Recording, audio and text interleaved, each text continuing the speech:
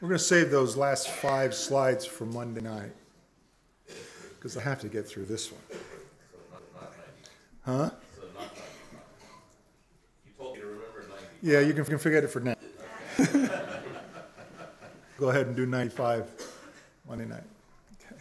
So welcome back to chapter 3 of our series, Proving the Resurrection of Jesus Christ. Now in chapter 1, we identified and spoke briefly about the difference between believing something happened versus knowing something happened. And in chapter 2, we looked at a few historical facts that non-believers really cannot deny.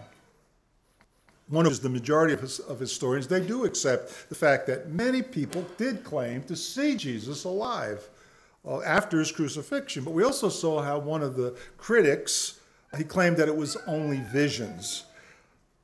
We know that doesn't work. Mass visions, hallucinations, mass hallucinations are scientifically impossible, so we know that doesn't work. But that's not the only reason. The only reason why that they can't use visions to try to explain away the facts that hundreds of people saw him. Almost everyone was that when someone claims to see a vision in that sense, we all know it's not real, right? We know it's their imagination. And so let's ask the question. Did anyone in the first century actually accuse those first century eyewitnesses that it was only in their imagination, that it was only a vision that they saw? Did anyone ever challenge them that it was only imagination? That's why you thought you saw Jesus. Did anyone ever do that? Was there any record of that? Did anybody say, no, it can't be this? You only think. Did anyone ever sue? There's a lot of stuff written by his enemies. Even people calling themselves Christians. A lot of it was written in the first century. But there's no record of anyone doing that, claiming that they only saw visions. That accusation is modern critics in our day, in our time. But here's what's interesting. We do have a record of someone being accused in the first century of having a vision. Yeah. I mean, not any of those hundreds of people who saw Jesus. I'm talking about one individual actually was accused.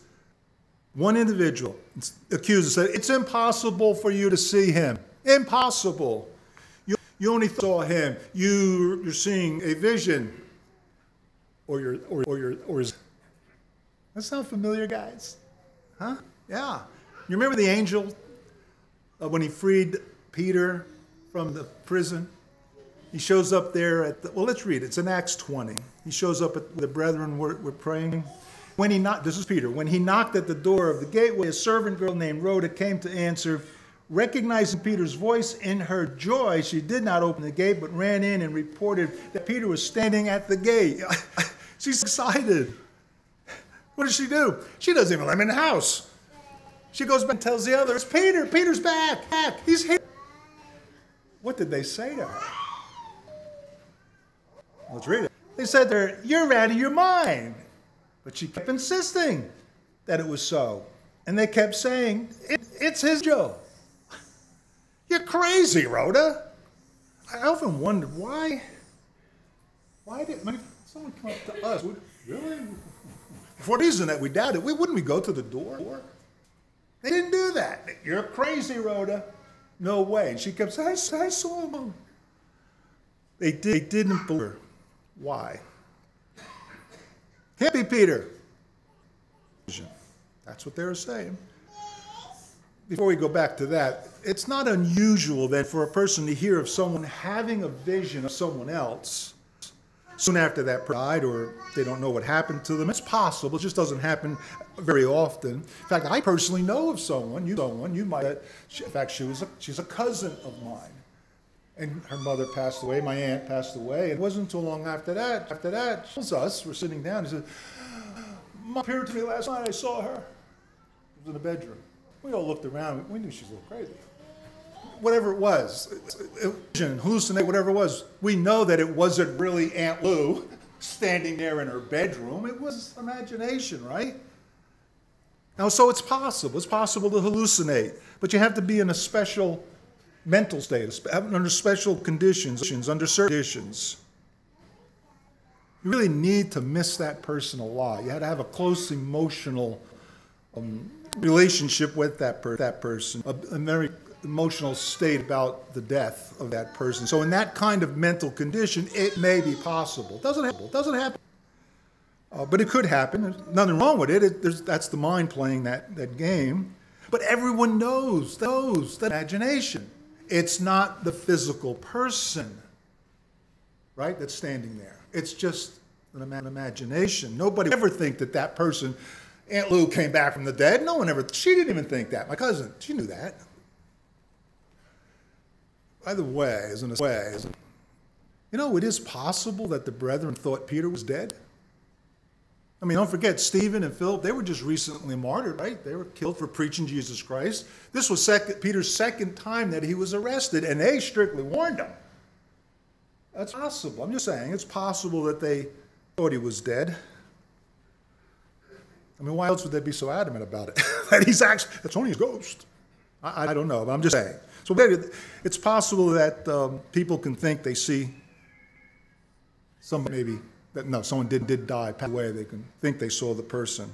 But we all know that it's only an imagination. It's not something real. And in any culture, we know that. Every culture knows that. When you see something like this, they could be hallucinating. You could think they're crazy as they do it, but nobody thinks that it was the real person standing there, especially in the first century. Because in the first century, we realize how adamant they were against resurrection. That's not the right way to say it. They did not accept resurrection as a common concept like you and I do. No. This was a foreign concept, totally foreign. At least in a culture, we could pick it up and read it, and we can understand it, but it was foreign in that church. No way. It's impossible. The Sadducees, they didn't believe in anything in spiritual. They didn't believe in anything in the afterlife. They didn't believe in angels. No resurrection. You're crazy. The Pharisees, as you know, they did believe in a resurrection, but that was the final resurrection, at the last day. They didn't believe that an physically reverse death and come up and stand in front of you physically. No, they didn't accept that. It was not something that they were going to accept, that an individual actually be raised from the grave, come out of the grave. It was a foreign concept altogether. They were not going to accept it. It was baked into their minds from birth. It was so baked into their minds that even Christians in Corinth that we just talked about were having a hard time. No, there's no such thing as resurrection. That's what Paul is fighting, right? Now, if Christ is proclaimed as raised from the dead, how can some of you say that there is no resurrection? That's what they're saying. I'm trying to stress that point. It's foreign to us to think that way. It's foreign to them to think our way. No, resurrection is an impossibility. They knew Jesus was raised from the dead. Their faith was based on that fact, but they couldn't the connection that it meant them too could be raised from the dead. Why? Because resurrection from the dead, you're dead. It never happens. I'm trying to give you an understanding of the mental worldview of everyone, Christians and gents, non-Christians. They all had this concept totally foreign to them that you and I just accept. We understand it. They couldn't make that connection. It was a hard concept, too hard to accept. Foreign. I can't say it enough. Am I saying it too much? I want to get that point home. You remember when Paul was preaching to those philosophers we saw in the last lesson in Athens? He was mocked. They made fun of him. And what about the time when he was making his defense in front of a king, Agrippa? Remember? And then Festus stands up and he says, Paul, you're out of your mind. Because he was about what? A man coming out of the grave. Resurrection was a hard sell. You can't sell it. Doesn't make any sense to them. Resurrection? No. And then, keep that in mind, how hard of a sell this is. Because in that mindset, in that world, it seems like out of nowhere, this new religious movement just exploded on the scene. From nowhere. The whole world was being, what is this? in that environment. Keep in mind. I mean, not seem to explode out of thin air. It did so against all those odds that we're just talking about. And there's other about, but those odds, resurrection's impossible. And yet this movement, like an atomic bomb, and this has been documented by enemies of Christ. Enemies of Christianity has documented these things. I'll introduce to you Cornelius Tacitus. I'm sure some of you have heard of Cornelius. Mr. Tacitus, he was a Roman senator. He was an orator, meaning a speaker. He was a great speaker, but he was also a great historian, and I'm sure you might have heard of the books he wrote. It was called The Annals of Imperial Rome. And in that book, he writes about the Six-Day Fire that happened in Rome. It devastated the city, Rome. Happened in 64 AD. I used to say it happened in 1964 because that was my era. No, it happened in 64, no 19 in front of it. That's when it happened. It's historic. It's there, knows about it. And he mentions how Nero started giving support to the homeless because a lot of people lost their homes in this magnificent fire. And he started rebuilding the devastated city. And then rumors started to pop up. It looks like Nero started this fire. Well, what does any good politician do? They did it. He starts to divert attention away from himself and pointing his attention and guilt towards others. And guess who the others were? Christians. We started the fire. That's what Nero started proclaiming. They're the guilty ones. And that's when he started persecuting Christians. This was the first major confrontation between the Roman Empire and you, Christians. Little less Christians. Rome. This is Nero's. This was the big one. It started. And we know that because Tacitus wrote these things in a history book. Mr. Nomble, you're going to want to read it? Because this is not biblical. This is history. No one denies it. Read what he said. Consequently, to get rid of the report, Nero fastened the guilt and inflicted the most exquisite tortures on a class hated for their abominations. You were bad people. Called Christians. By the Bible. Isn't that interesting? Wasn't there to give them a new name? We'll save that for another day. He goes on to say, Christus, from whom the name had its origin, suffered the extreme penalty, notice the fiction, during the reign of Tiberius at the hands of one of our procurators, Pontius Pilatus. And so he's acknowledging that, he's reckoning that the origin of this new movement was because of this Christ, Jesus Christ. And he collaborates then that they were executed during the reign of Tiberius. And I say he collaborates because we already know that from the Gospels, right? Pontius Pilate. And then he goes on to say this.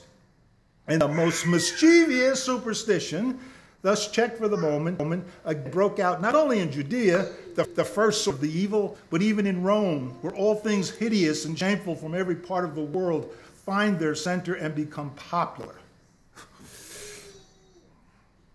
You believe in a mischievous superstition. You guys. That's what he's saying. You're evil. That's the mindset of the first century. And it broke out over there in Judea. It's over there and it comes all the way over here in Rome.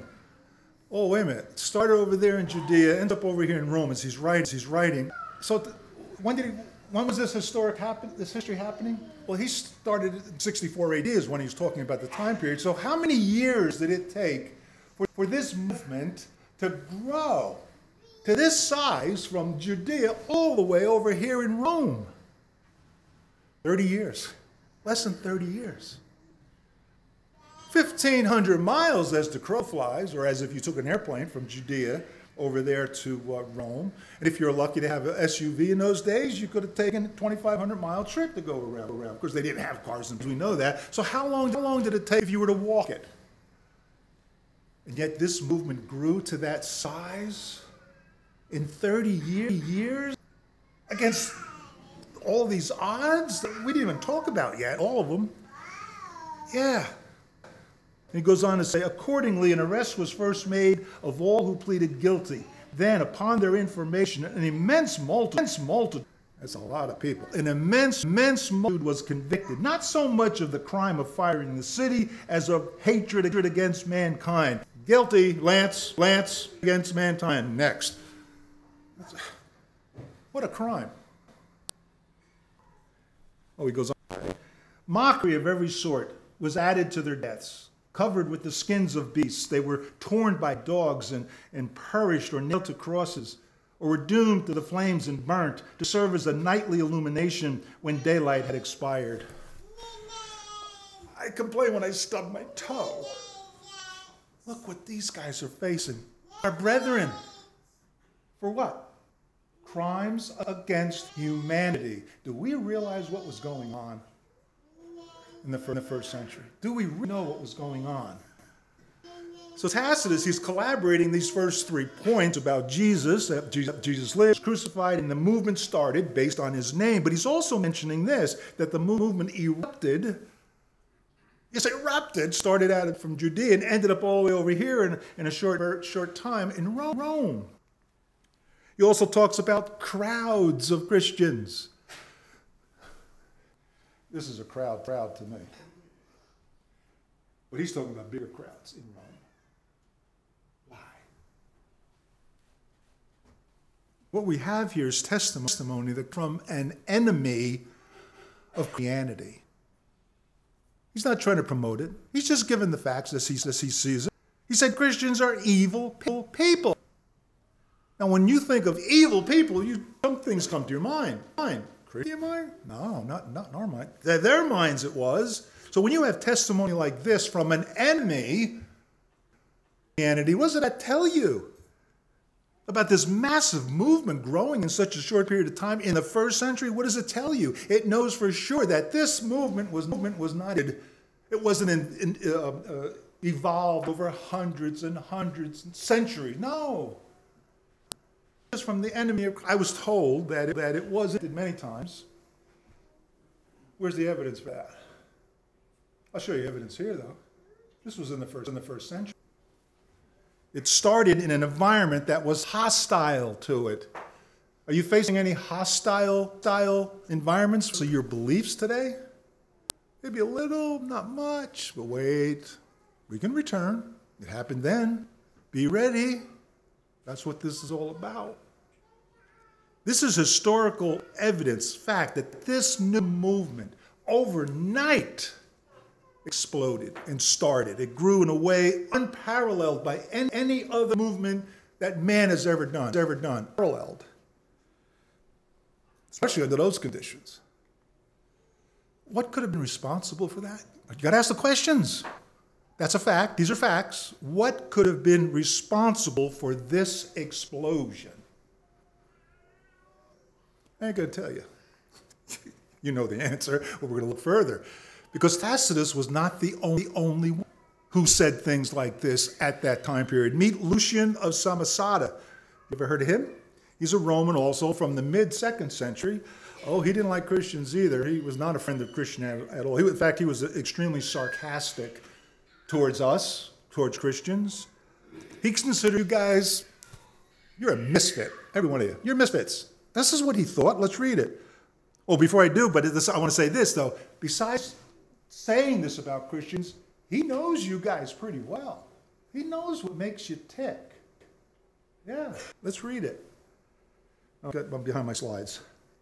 He knows what's common among Christians. The Christians worship a man to this day, distinguished personage who introduced their novel rites and was crucified on that account for their novel rites. They are.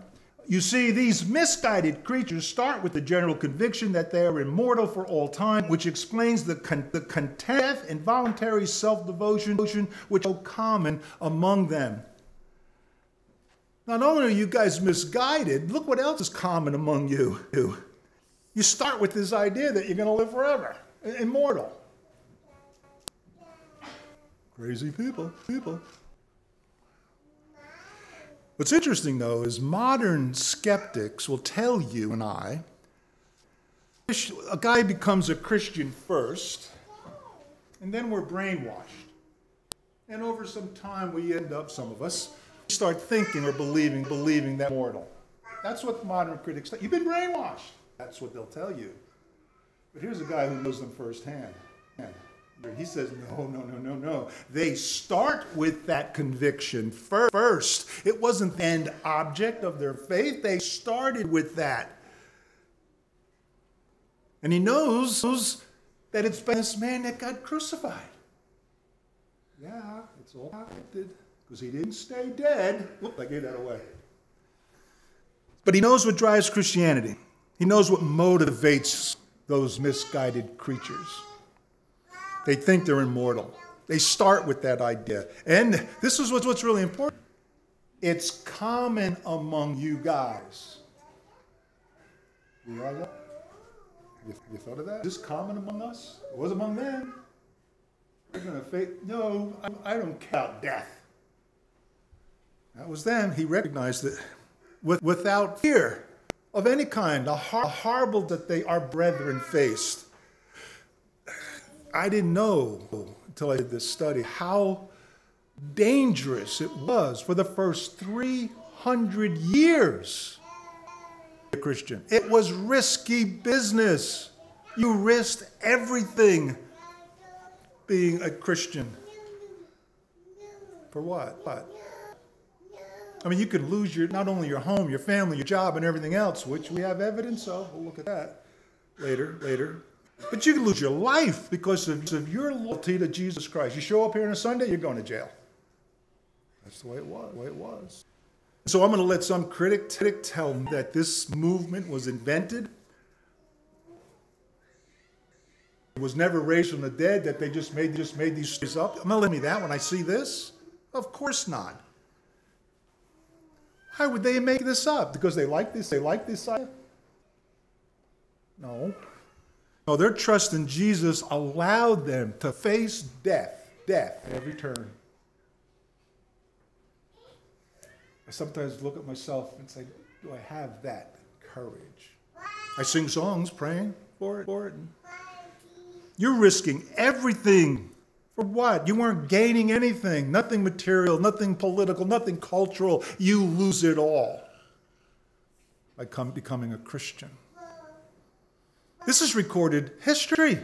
This is from the enemies of Christ very early on, the first century. It didn't evolve over 100 years. Okay, so let's get to one of those misfits. We have evidence of one of those misfits. Ignatius, I'm sure you heard of his name. He was a bishop in the church Antioch.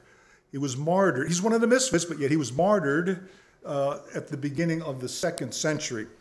Here's a man who displayed that contempt for death that Lucian recognized is in every Christian. So after being arrested, Ignatius was being transported over to Rome, where he was going to be slaughtered in the Colosseum. And while he was on his way to Rome, Ignatius writes a letter. I don't know if you have a chance to read any of his letters. He wrote a number of letters. But he wrote a letter expressing his concern, expressing his fears, his desires, what his thoughts were. And it's a very interesting letter. I'm going to read just a paragraph of it. He said, I pray that nothing on heaven or earth will prevent me from attaining the goal of Jesus Christ. Let me be subjected to fire, the cross, fights with wild beasts, having my body cut and torn apart on the rack, my limbs mangled, my whole body crushed, any of the devil's cruel tortures, just as long as I attain the goal of Jesus Christ. What's he excited about? Dying that kind of death. To gain the of Jesus Christ. Talk about a misfit in the eyes of Lucian. When you have this kind of phenomenon happen, you have to ask, why? Why would you put yourself through that? I mean, no, of course not. But why did this happen? Why would he be so excited about things like that? He wasn't worried. He was excited that he didn't want to make sure I missed receiving that goal. He was willing to sacrifice his life, proving his loyalty to who? God. He wasn't proving it to anybody else. He wasn't in it for the money. This is collaborating evidence that supports what Lucian recognized all Christians have. Yeah, this is what was going on in the first century. Individuals living according to their faith, putting their faith where their mouth was. something like that. You know what I mean? These are historical facts about the horrific conditions at that time in the first century, about Christians our brethren who lived under those conditions. And so what we have, actually so far, coming from two sources. One is the Christian sources themselves. This one felt Ignatius. And we also have it from the second source, Roman historians, enemies of Christ. I mean, this is how Christianity was described in the first century. You mean it's not peaches and cream? Because this movement faced the most severe cultural, economic, political kinds of evil conditions. Only putting it mildly. What they faced. Why? Because they confessed Jesus Christ as Lord. And they could lose everything. Lose life for what they believed in. Here's the point. Under such horrific conditions, this movement grew like wildfire. It became one of the world's most largest religion in the world. But how? Christianity should have failed, brethren. It should have failed under normal, because first of all, Rome, remember, we saw lesson, I think it was lesson, I forget which lesson. Rome invented crucifixion, which did more than just destroy the man. It ruined his reputation. It ruined his mission. It was over. And we saw the evidence of that with that piece of evidence of Alexamenus. Now that was medium. You know, that graffiti that we talked about. Christianity should have failed because of these things. And then second, for both Jew and Gentile, resurrection, impossible. Not an option, impossible. Was not in their worldview at all. We were all fighting that among the Christians in Corinth. Christianity should have failed. Then third, everyone hated them. Rome hated them. Get to that slide. Not just Rome, but the populace hated them, the neighbors, your family, your friends, everybody. You were atheists. And you know what they do with atheists in Rome? They terminate you. They get rid of you. Atheists are not acceptable in Rome. That's you. Got to remove this evil superstition, this thing called Christianity. It should have failed. You see the point I'm trying to make? It should have failed. But it didn't. Obvious. It didn't fail. Against all those horrific odds, you got to keep asking your question, especially in front of non-believers. Why didn't it fail? It should have. If Christ was not raised from the dead, then how could have this happened? It couldn't have happened unless Jesus Christ came out of that grave. Don't let anyone tell you that someone invented this whole thing, because the evidence, the facts of the case going on in the first century doesn't make any sense. And I want to close with one last story. I think I'm going to make it. It's a true story. This one we're going to look. But it's one that has a different ending in the story than the one, I don't remember what lesson, I think it was chapter 1. The statistics were 70% of our young people are giving up Jesus Christ, going off to college. This one has a better ending. It's a true story. It's about a noble woman, a woman by the name of Perpetua. Young Christian lady, 20 years old, young woman. She was a noble woman, and that means that she was from a very wealthy family. She was living good, but she was a martyr. She died. She was executed in Carthage in the 3rd century. This young 20-year-old woman. Here's a painting. I enlarged it. That this painting has people surrounding her. They really don't. They're not angry with her. They're pleading with her. The young man next to her, Hilarius, I think that's how you say his name. He was a governor, and he had the same office as Pontius Pilate. He had the authority off the head. This was his job. But he didn't want to really execute her. He's begging her. He's pleading with her. Perpetua, just make the sacrifice to our God, Caesar. Give your duty, the duty. Bow down. That's all you got to do. And you can go home. You can live. The old man sitting to her right is pleading with her. That's her father. He's saying, daughter, think of your father, my gray, have pity, your gray-haired father. Give up your pride. That's what he's telling her. The governor says, look at your sisters there. And think about your father. Who's going to take care of your father when you die? Think about someone else, not just yourself. The man on the left there, he's holding an official document. And you would get that document. When you paid the taxes, when you paid your sacrifice to Caesar, you would get this document that you did so. All you got to do is pay that. And that's like a receipt that your sacrifice was given. But you see, to a Christian, that's no option in doing that. The Perpetua, who's now at this time, she says, no, I'm not going to give up my Lord. I'm not going to mock my Lord, Jesus. It's unthinkable. And this is what made it harder.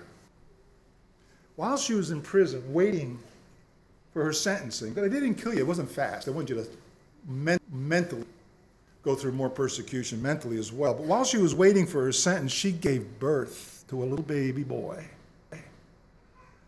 And the governor says to her, think about your baby, your little boy, Perpetua. What's going to happen to him? Now, keep in mind, you've heard of infanticide. Yeah? Infanticide. Today we call it abortion. Infanticide today, they just throw a baby on the heap of garbage. You don't want the baby? That was society. That's the world we lived in as Christians. What about your baby? You know what's going to happen. He's pleading with her. We know these things because she kept a diary in prison, and we found the diary, and the painting was based on all the things. This is some of the details, but it's based on all the things that she wrote, 200 AD. She could have freed herself. She could have just choose pay the sacrifice to the God, but she chose differently. She wanted to remain faithful to her Lord Jesus Christ, but she chose something different instead of paying her dues. In fact, someone had to finish her diary. She couldn't take her diary out there with her. So someone else finished her story, and there were other martyrs included in the ending of her story. Let me get that quote up. This was the ending of the story. It says, the day of their victory dawned, and they marched from prison to the amphitheater, joyfully as though they were going to heaven, with calm faces, trembling, if at all, with joy rather than fear. Contempt for death was so common among Christians at that time. The enemies of Christ recognized that. I wonder if my friends even know I'm a Christian. Maybe I'm not showing myself as a Christian as much. Contempt for death. All you had to do was call your Lord, and then you can go free. Every Christian, by the way, had the opportunity to defend himself in court. Pay the dues, you go home free. Most of them didn't. A few did. Most of them didn't. They chose this instead.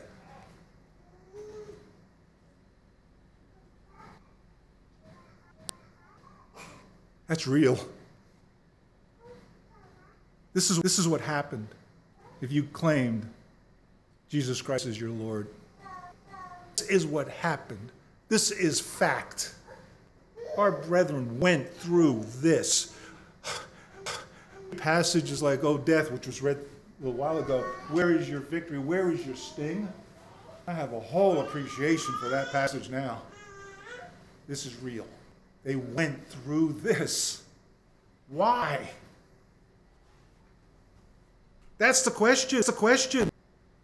For anyone that's a non-believer here, you have to ask why. Why would thousands upon thousands of people go through that? I don't have an answer for it. If Christ wasn't raised from the dead, there's no other answer. This is factual, historical events about something about this man, Jesus Christ, that changed not only individuals, it changed the world. Ask them why. How? Don't be on the end where they're challenging you and answer the question. Ask them. Here's the evidence. By the way, all these recordings will be online. Your iPad out. Why? Ask them why. There's no explanation for this. If Jesus was not raised from the dead, there is no logical explanation. This evidence, it defies logic. If Jesus was not raised from the dead. Am I repeating myself? I'm sorry. This is the evidence. If Jesus was not raised, boy, I can't wait till tomorrow night.